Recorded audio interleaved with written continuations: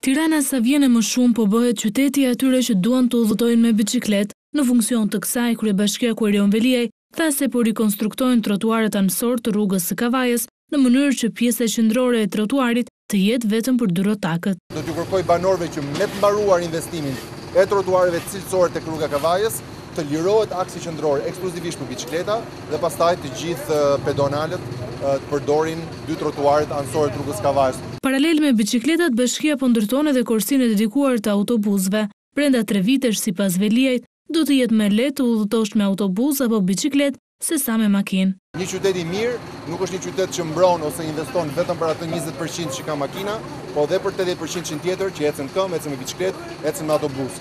Kjo do të thotë që ashtu si unaza, edhe në rrugën e Kavajës ne do të kemi një korsi të dedikuar për autobusët dhe besoj që brenda 2-3 vitesh në Tiranë do jetë më e thjeshtë të shkosh me biçikletë ose me autobus sesa të shkosh me makinë nga pika A në pikën B.